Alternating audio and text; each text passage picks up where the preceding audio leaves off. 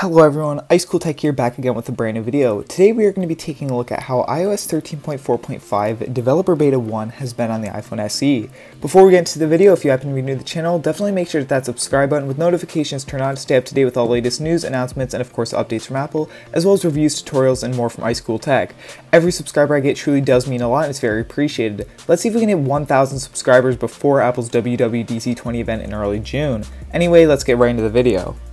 I've been running iOS 13.4.5 on my iPhone SE for a while now, and overall my experience has been pretty pleasant. iOS 13.4.5 released this past Tuesday, bringing much needed bug fixes such as the inability to search with the plus sign in Safari and a settings crash when attempting to access Bluetooth settings using the haptic or force touch quick actions menu.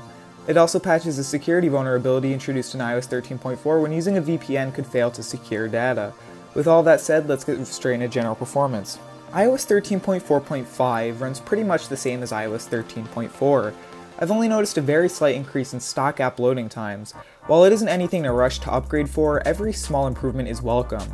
Whether you're playing a game, browsing the web, listening to music, or watching YouTube, the iPhone SE on iOS 13.4.5 can handle it.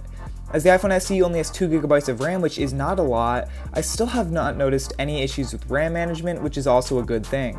iOS in general has amazing RAM management, and iOS 13.4.5 is no exception. Animations have been great as well. I can't say there has been much of an improvement over iOS 13.4 as the animations were already extremely smooth, however I have noticed a slight increase in animation smoothness just like general performance. Animations such as swiping to access the notification and control centers, haptic pressing on apps, scrolling through the home screen, etc. are all very smooth. Before we get into battery life, I'd like to mention that my iPhone SE is holding a maximum battery capacity of 92% and has had a restart. However, I have manually disabled performance throttling its settings, meaning that my iPhone SE is not being throttled to prevent restarts and maintain battery life. Battery life has been pretty decent on my iPhone SE. When it comes to on-screen time, you can definitely pull off a full day with light to medium use while running iOS 13.4.5 Developer Beta 1. Now if you are a medium user, you could also manage to pull off a full day, but naturally you will end up with lower battery life by the end of the day.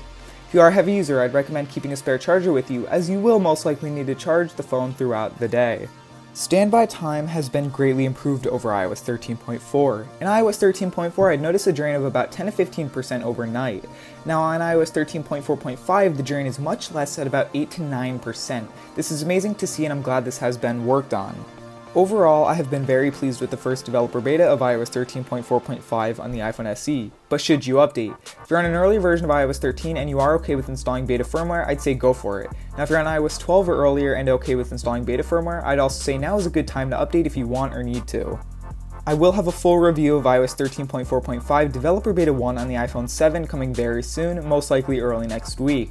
As always, if you have any questions, make sure to leave a comment down below. Alright everyone, that's all I have for this video. If you did enjoy the video or found it helpful in any way, show me by leaving a like, and if you are new to the channel, definitely make sure to hit that subscribe button. Every subscriber really does mean a lot and it's very appreciated. Don't forget to check out my Twitch where you can watch me live, and also check out the IceCool Tech official Discord, link in the description down below as always. Thank you all for watching and I'll see you in the next one.